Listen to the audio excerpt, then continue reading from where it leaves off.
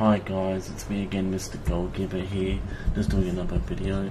This time it's for the farm mechanic simulator trainer that I just finished off and released on XPG. I'll give you a link down in the description to that.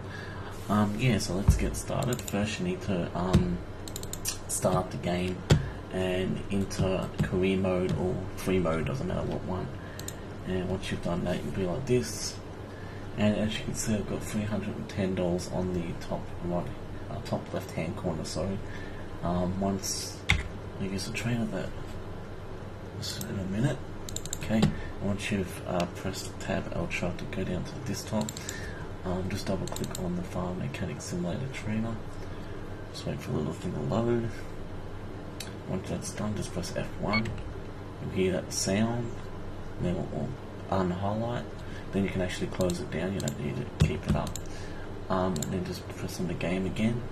And as you actually see, it's not changed yet. What you need to do is go to the shop or store, go off, okay, and just buy anything, doesn't matter what it is.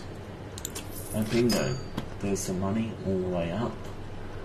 If you ever somehow run out of money, I don't think you're going to though, just reopen the trainer and press F1 again and it'll go straight back up. So I hope you guys hang on, stupid thing.